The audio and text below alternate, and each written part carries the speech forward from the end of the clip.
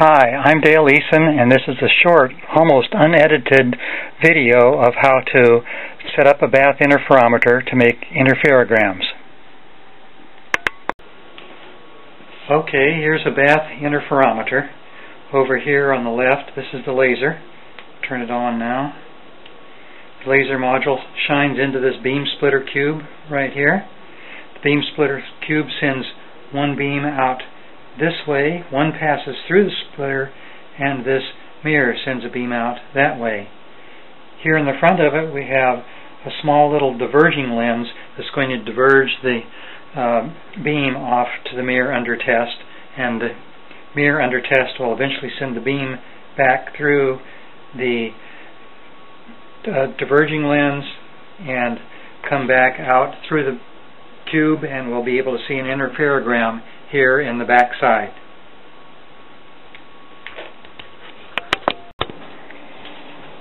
For coarse positioning controls, I can move the tripod that the interferometer is mounted on. I can move it forward and back, of course, and sideways any way I want.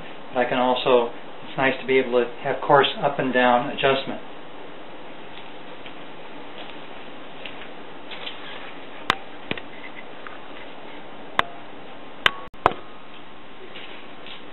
In addition to the coarse controls, I also have fine adjustment on the interferometer. I can get it to move left and right with this fine control.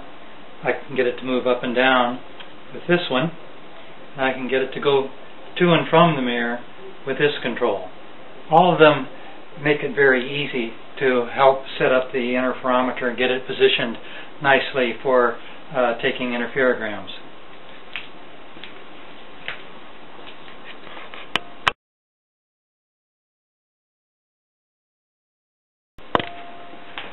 Setting up an interferometer is just much like setting up a Foucault stage or a Rankine stage. We have our mirror set up here, interferometer set up here, and the laser beam will shine off, and we'll align it so we can see one of the beams hitting the mirror there. There is a large beam expanding onto the mirror, and that beam is shining back towards the interferometer, and we can use that to help us find the radius of curvature of the mirror where we want to set up the interferometer.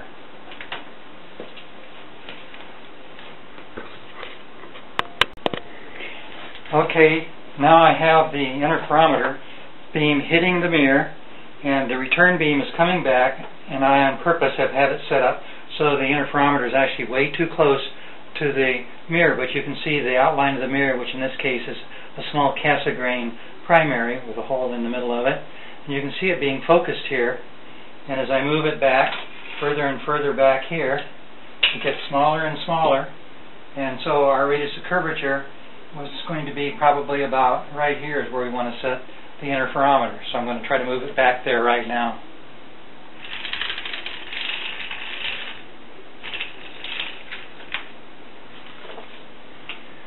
So now I've gotten a smaller beam. Let's move it back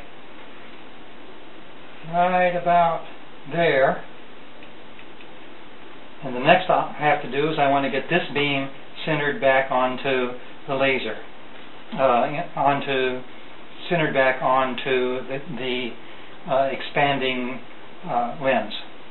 So I'll do that by raising the interferometer.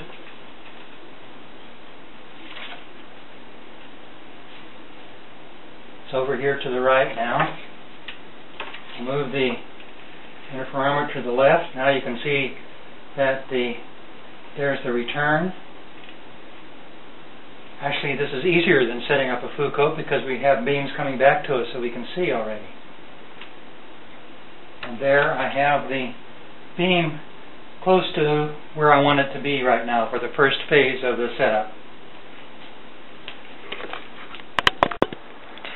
In the next scene of the video, I'm going to be adjusting using the fine controls that I showed earlier on the interferometer. I'll be using those to adjust the output of the interferometer to get an interferogram.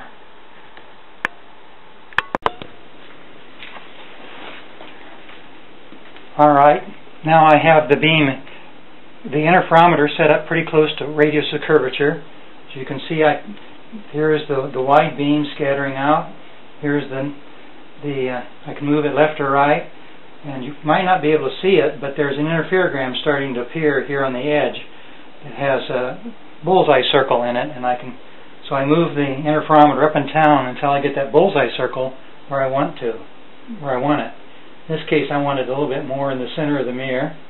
I want to enlarge it, so I'm going to move the interferometer either backwards, see if it expands. No, it gets smaller, so I'll try moving the interferometer towards the mirror, and the interferogram is starting to expand now as it goes across the mirror.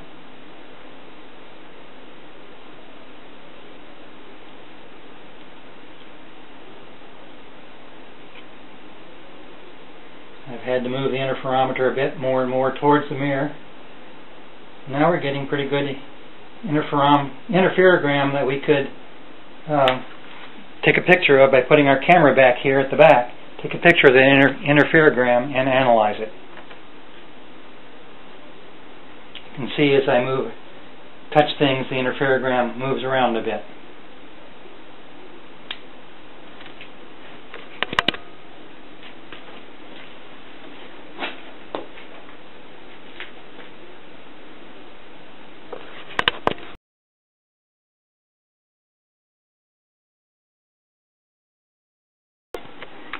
Okay, now I'm holding the camera behind the interferometer where I had the screen a minute ago. I apologize, I can't hold it very steady because I don't have a tripod on it right now, but that's what the interferogram looks like. There are several ways to capture the interferogram using a camera. Here's what I like to do. I have a Nikon digital camera that I put old Nikon lenses on. They can be had very cheaply. And I use that camera with a zoom lens of about 100 millimeter zoom lens to capture my interferograms. Other people, and I have as well, you can use a webcam if you replace the lens with a telephoto lens off the webcam. They can be used. Okay, that's all I have for now. I just wanted to show you how to set up a Bath interferometer and how to use it. Other information can be found at the Yahoo Interferometry group, where we also have links to our wiki web page, which shows how to build a Bath interferometer in more detail. Also there you can find software to analyze the interferogram. One of the software packages, one that I wrote, is called OpenFringe, and it will allow you to analyze the interferograms, and the software package is free.